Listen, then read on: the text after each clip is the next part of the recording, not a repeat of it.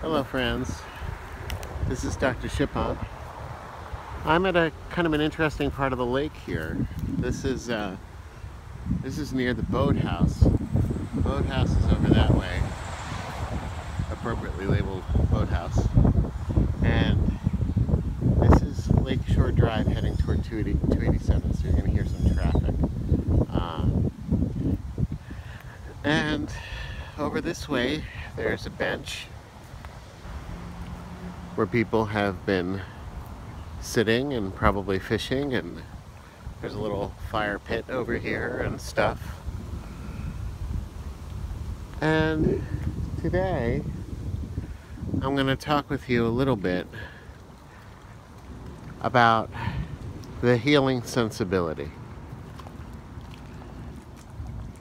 This is the notion that there's an actual mindset, an actual personality that is the healing personality. And you're going to see this if you start reviewing some of the materials that are going to come from me in hopefully a few short weeks, including the new book, new website, etc. So here's my notion. Healers have some personality traits that they almost universally share. People who I define as healers are simply those who make people feel better. That's it. And if they have these 5 traits, they have a tendency to be very warm, very inviting, very loving. And so I'm going to list what these 5 traits are for you. The first is openness. That is an openness to new experience, not a closed-mindedness, not a rigidness, but a flexibility. The second is helpfulness. It makes total sense, right? That healers would be helpful people. They look for the opportunity to be of use to another human being, another animal. They look for ways to be of assistance. The next characteristic is gratefulness. I've talked a lot about this with a lot of you. Gratitude is incompatible with anger, worry, or sadness. You cannot feel grateful and those other states at the same time. Grateful people, according to researcher Barbara Fredrickson, also broaden and build their connections with others. This is in connection with her research on other positive emotional states. So by broadening, she says you're widening your circle. A grateful person widens his or her circle by being grateful. The behavior of showing gratitude. And by building, that just means that the grateful person builds relationships that are pre-existing into better relationships, deepening the connection through grateful action. The next characteristic is enthusiasm, or alternatively I will use the word exuberance.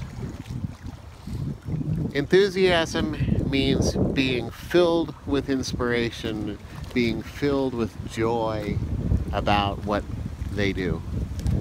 And I also see the exuberant person as somebody who is filled with that kind of enthusiasm, so I see them as almost synonymous. But I like enthusiastic because the root of the word enthusiasm is entheos. It means in the divine, in God. And I see the enthusiastic person as filled with the divine sense of what is possible. And I love that. The last characteristic of the healer personality is expectancy, specifically positive expectancy. The notion that in the end, everything will work out. Everything will ultimately be okay. And this can be deceptive Because I'm not saying that the healer always believes that a person will be totally healed. But what the healer tends to believe is that things will work out for the highest good, no matter what that is.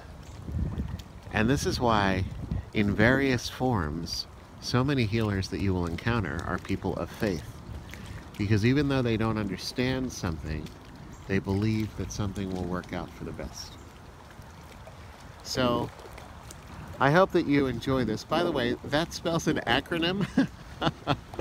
And the acronym is OG. OHGEE. And I love that because I think that's also the healer sensibility. That openness, that, oh, isn't that fascinating? That enthusiasm, that sense of wonder.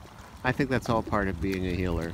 So OG, openness, helpfulness, gratefulness, enthusiasm, and exuberance.